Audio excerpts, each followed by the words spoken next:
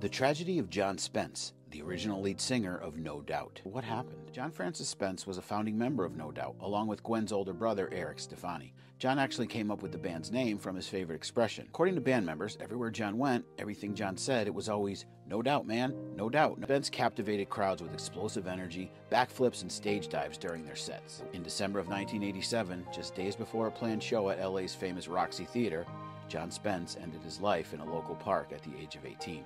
According to Spence's close friends, he rarely disclosed anything about his personal life. So few knew that Spence had mental health struggles. At the Roxy show, the band announced John's death to the shocked crowd. They also labeled that night's upcoming performance as their last concert. In the weeks following the show at the Roxy, the band had a change of heart and ultimately decided to continue in memory of their late bandmate. It took some coaxing from other members of No Doubt, but eventually, Gwen Stefani, the shy backup singer, became the group's new lead vocalist.